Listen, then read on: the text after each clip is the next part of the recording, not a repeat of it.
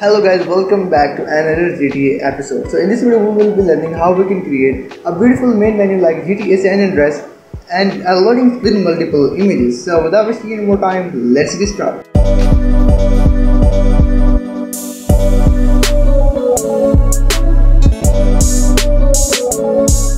So I have opened up my scene right now, and as you remember we have created minimap in our last video. So in this video we are going to make some splash screen with multiple images, and the one image will be loaded after another image like GTA San Andreas. So yeah, let's start and let's see how we can do that. So to do that you have to right click over here and then create a new scene, something like this, and call it loading scene. Alright, so after doing that you have to double click over here, and then what you need to do, you have to right click over here and then create a UI and a canvas. Alright, so in canvas you have to make two images. To do that you have to right click in canvas, then click UI and then click image and call it first splash. Alright, so and make it full size, something like this. Alright, and then duplicate this splash screen by holding Ctrl and then press D, and rename it by pressing F2 and then write second image or splash. Alright, so it really doesn't matter what you write the name of these two images, but to remember we are creating the splash screen, so I write the first splash and second splash because we will assign some images to these images. So I already have created some kind of images which I will attach, and I personally have created that images in Unity by adding some post-processing and then taking screenshot and then editing in Canva. If you don't know what is Canva, Canva is a free website where you can edit all kind of images and make some awesome logos and graphics. So let me show you what kind of images I have created. Here I have stored them in splash screen folder. And for the first splash screen you have to assign your first image, something like this. Make sure you have created them sprite 2D and UI. Alright, and then click on second image and drag and drop your second image in your second splash. And to adjust your second image or first image you can stretch it something like this, and yeah, it's looking awesome. If you know, in San Andreas the splash screen appears something like this. Let me show you, something like this. So we also have to control these transparencies using Unity animation and scripts. So how can we do that?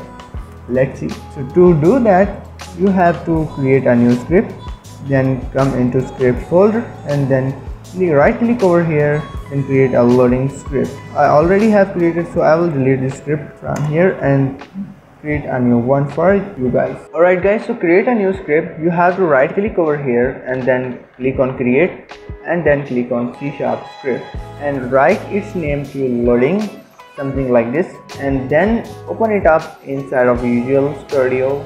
Alright, so here what you need to do, you have to write using Unity engine dot scene management, because we will load the new scene after the splash screen time will be end, and to load new scenes we have to use this header file using Unity engine dot scene management.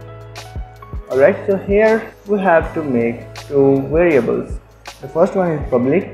Public means you can access the variable in Unity, and private means you can only access the variable while editing your script. Then click on write float. Float means you can store the values in points, and integer means you can store the values in 1 to 3 and you cannot use decimal values.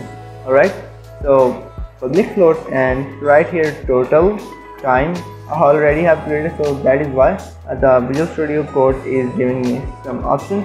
So I will write Visual Studio total times instead of time, and again I will create a new variable, public float splash load time. Alright, so I know you will be confused about these two variables. Let me tell you what will be the use of these variables. the total time, we will use the total time when we have to load a new scene. I mean, when the total time will be ended, the new scene will be loaded, and when the splash screen time / load time will end, the new splash screen will be loaded.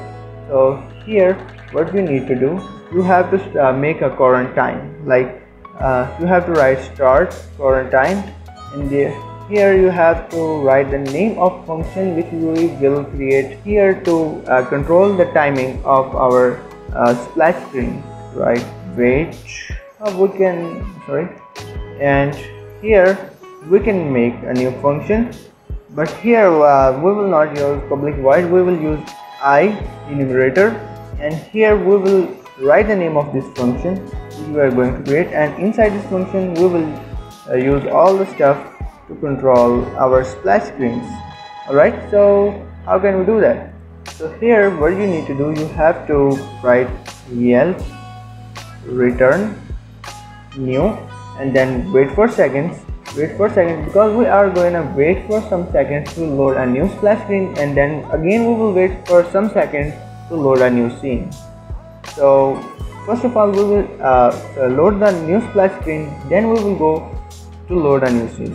Alright, so here you can write the seconds in 1 to 3. So here I will write slash load time. So we can control this time in Unity editor. Alright, so come back to the Unity, and Unity will compile this script. Alright, so before doing anything with script, click on second splash, then press Ctrl 6. You will come into animation window and then click on create. Alright, so here you can create a new animation, assets and new animations. I already have created a loading animation, but for you guys I will again create this animation, loading splash. Alright, so here make sure you press this button, otherwise your animation will be not recorded. So press this button, click on this material color, and then make sure you make its transparency to 0, and you can see there are 2 dots here, it means it have recorded the animation. Then click in something middle and make the fade to something like here, and then click at the end of animation and then click over here. And if I will play this animation right now, and you can see the splash is loading very awesomely. The splash is loading in very amazing way. So we can increase the time of splash loading by something like this, and now you will see it will load something slow. Nice. So what we can do, we will click on second splash, and now to control this second splash, you have to open the Unity editor, animation here, and here you have to double click and create a new empty state and call it first state, and then right click over here and set it to default. Alright, and then make a transition something like this. Here we can make some condition when we want to load this animation. So you can create a new boolean. Boolean means true or false. When the condition will true, the animation will be load. When the condition will false, the animation will not load. So you have to write the name of this boolean. Alright, we can write the boolean name to time done. Alright, then copy this name by double click and then come back to Unity. Here you have to make a new variable, public animator, and call it anim. And here we want to show our splash screen first, then we will use that boolean to true the condition. When the condition will true, the second splash screen will be load. Alright, so to do that, you have to anim dot set boolean and write the name of your boolean in double quotation mark and add comma and write true. Alright, so So come back to the Unity and let's see whether it is working or not. So in Canvas make sure you have attached your script. Here it is, loading. Let me search my script, loading script in Canvas. Drag and drop your script right here and then attach your second splash over here. In total time you have to write 10 seconds, and in splash screen loading time you can write any time when you want to load the second splash screen. So I will write 5 or 3 seconds. 3 seconds are enough, right? And for total time I will write 7 seconds. Total time means when the 7 seconds will complete, the next scene will be loaded, and when 3 seconds will be complete, the next splash screen will be loaded. Alright, so let's test this. Okay, so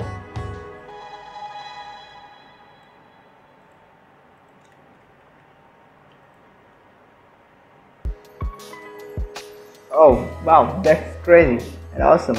But what is the problem? Why it is loading again and again?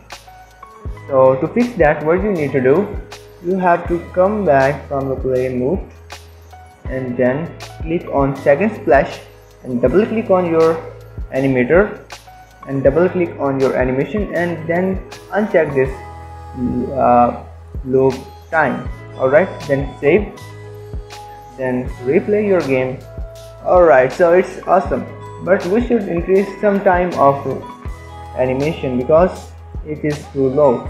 I'm going to write here 5, and for the next load time I will write 10, so it will be fair time, I think. So let's see how it will look like. So awesome, that's super awesome. Yeah, it was not following the time because I write the 5 seconds and it loads before 5 seconds. So what is the problem? I tried, because I make transition, I create a boolean, but I did not assign this boolean to this animation transition. So to do that, you have to uncheck this has exit time to false and then click on this plus button, and it will automatically cause this condition. If it do not cause the condition, you have to click over here and then click on true. Alright, so let's see whether it is working or not.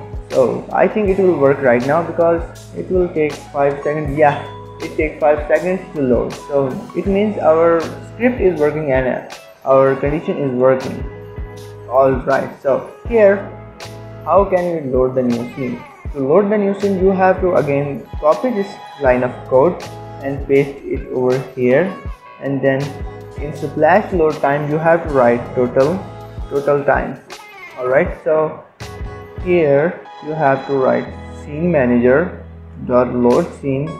You can write the scene index which you want to load. It's all up to your Unity project setting, but in my case I will want to load, I think, the first scene because the index starts from 0. Okay, so you can check your index from here. So in my case I want to load the playground, so I'll write the 1. Here you can write 1, or according to your project setting it will work in fair way. Click on play button. So let's see whether it is working or not. So it is working. The second splash screen is loaded, and now we have to wait for the loading of new scene. I hope it will work fine. So yeah, our scene has been loaded and is working in very nice way. So there is still something missing which should be added in our splash screen to make it more awesome. So what is that? There should be a loading icon, a loading animation icon in the top right or top left or the bottom right corner. I think bottom right is the best one. There should be a sound effect in the background. There should be some loop sound in the background like GTA. So let's add that. To add some animations, I will give you a link in the description box below. Just go ahead and download the package. You will find a lot of animations which are free to use and they are awesome. So I have imported that package and there are a bunch of animations. You can see the folders right here, and this is my favorite package, and I think this one will look very awesome. Here drag and drop your loading animation and set its position where you want to show it. I want to show it in bottom right here, and here I think it will look no pick up no. I will add some circle, quarter or basing animation, something like this. Yeah, this one is cool. Here, drag and drop it over here and right click over here, create a text mesh pro. If you don't know that what is text mesh pro is very awesome tool of Unity in which you can make very awesome text without decreasing your frame rate of your game. So import your text mesh pro right here. So our text mesh pro has been imported. So you again have to click or import text mesh pro examples, because it will import some cool fonts which I really like. Alright, our text mesh pro has been imported, and what you need to do, you have to create a new text which we already have created and write loading, something like this, and here you can change the font according to your taste, and I think this one is looking better, and we can change its position from here and something like here. Alright, so make it a little bit big, add some dots in the front of loading, it will give a cool effect. Alright, so let's see how it will look like in our game, and then let's come to the music topic. So now what we need to do, we have to add some kind of music in our game. So to do that, we have to import a music track. It's all up to you what kind of track you want to import, but I have a track which is created by my brother Hamad Ahmed, and where it is, I have imported, yeah, here it is. Alright, so you just need to make a new game object by right clicking over here and then click on create empty and then click on music, and then drag and drop this music over here. It will automatically create a new game object or add component of audio source, and we want to use this as a loop because we don't want to stop this sound while the splash screen is loading. So make sure you have click on loop. Alright, so let's see how our game is looking like. Let me increase some resolution from here and let's see. So that's awesome. Let me make this size.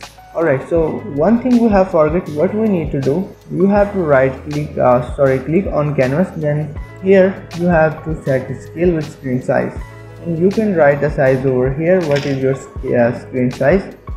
In my case, I have selected this screen size, so I will write 1280 by 720. Alright, so let's see.